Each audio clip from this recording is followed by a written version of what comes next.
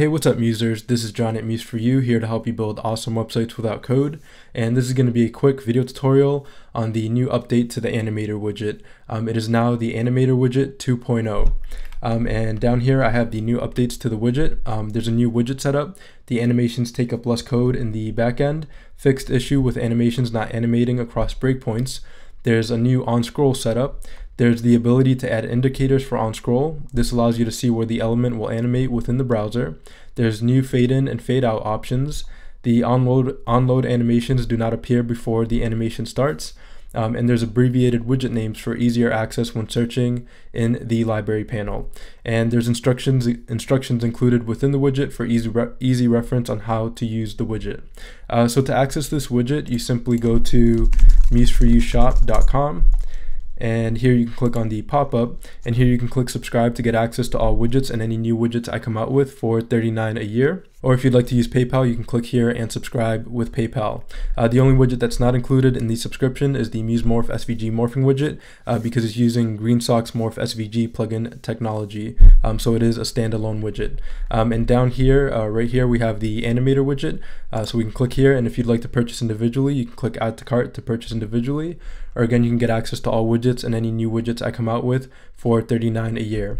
And here is the widget description, and these are previous videos that show somewhat how to use the widget, but in this widget I'll show you how to use the new update. And then the preview page here, and you can check out a few of the animations here. All right, looks good. So I'll quickly show how to use the new widget and the new widget setup. So I'll go here into Adobe Muse. And the first thing I'm going to type into the library panel. If you don't see the library panel, you can go to Window and click on Library to bring up the library panel. And here I'll just type in ANM, and the new abbreviation, so you can quickly find it in the library panel, is ANMTR. So Animator, I just abbreviated it, so it's easier to find in the library panel. So here we have the Animator Add First, and we have the Animator Add First with On-Scroll.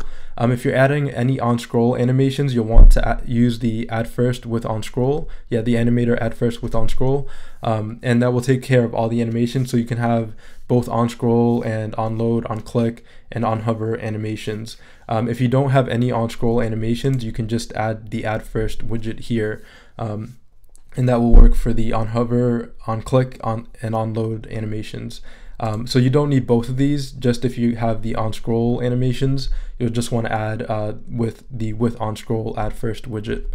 So I'm going to add some on-scroll animations. So I'll click here, click, hold, and drag, and place at the top of my Adobe Muse website. And before I add on-scroll, I'll just show some of the new widget options in the on-load, on-hover, and on-click options.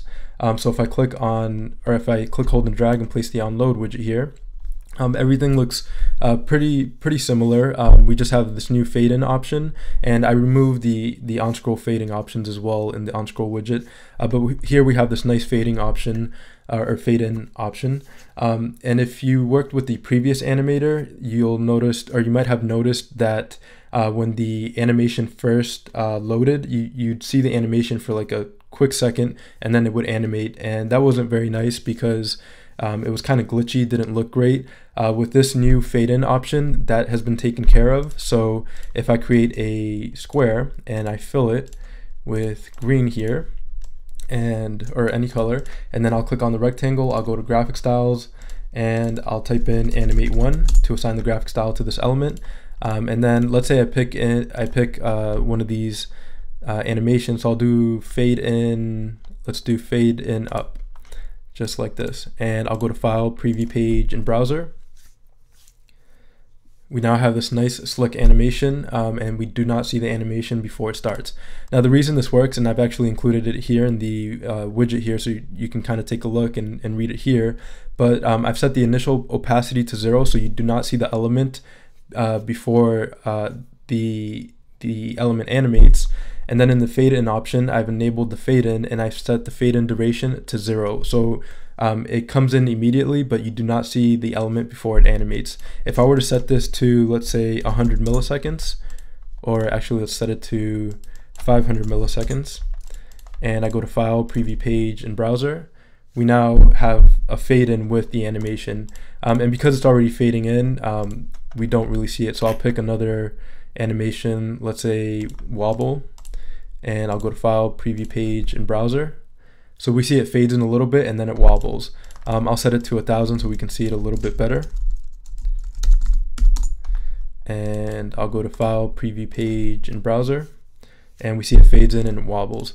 And just as an example of what it was doing before, if I uncheck Enable Fade In and I set the initial opacity to 1, and I do like a fade in animation or fade in up, and I go to File, Preview Page, and Browser, we saw the element like for a split second before we saw it animate.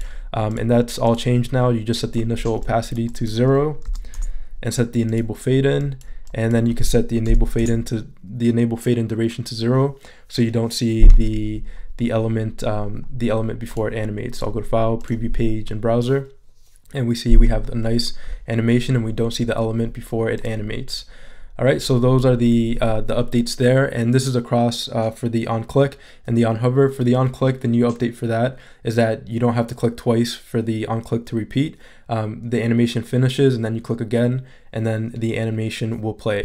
And I've outlined a few of the things I just mentioned in the widget here, so you can take a look as you're working with it. And I've also added the animate.css reference and the magic.css reference. So if you click on it, you can check out all the animations here, and then decide which animation you'd like to use. And then as well for magic.css, click here and then you can check out the different animations just by clicking here, and then you can decide which animation you'd like to use.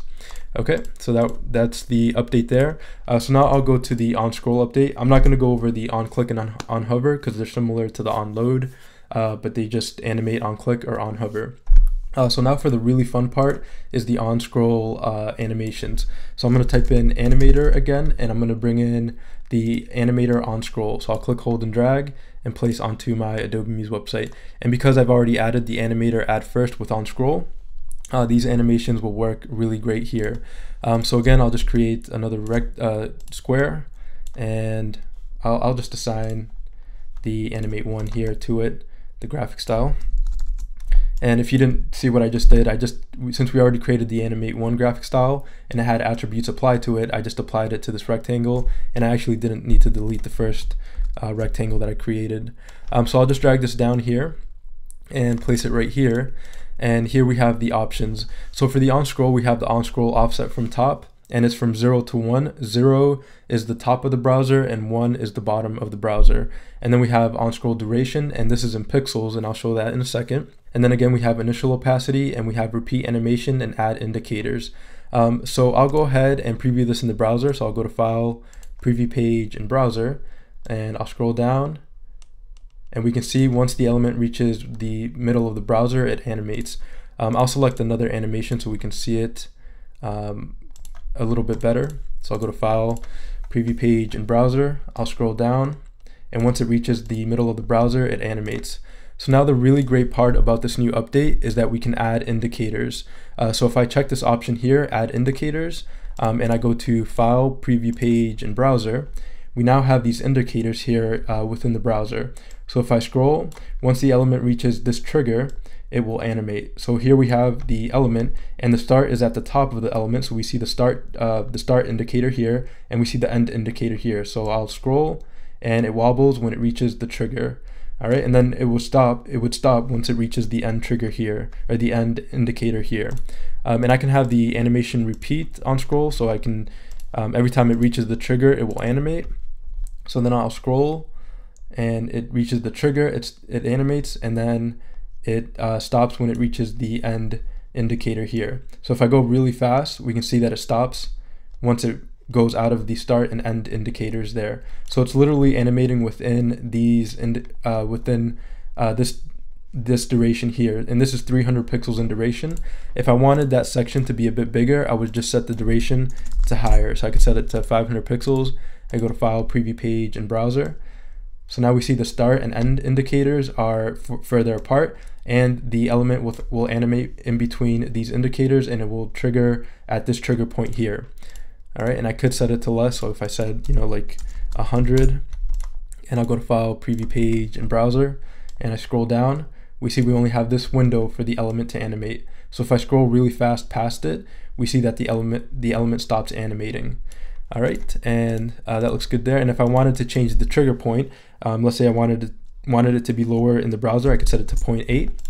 And I'll go to File, Preview Page, and Browser, and we see the trigger is lower in the browser. And if I set it to something like 0.2, it'll be higher in the browser, just like that. So here it's higher, and if I set it to 0, it'll be at the top of the browser,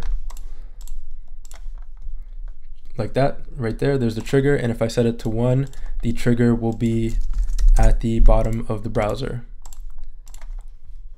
Just like that. So here the trigger is at the bottom. All right, and I'll set it back to, we'll say 0.6, just to do something a little bit different. File, Preview Page, and Browser. I'll scroll.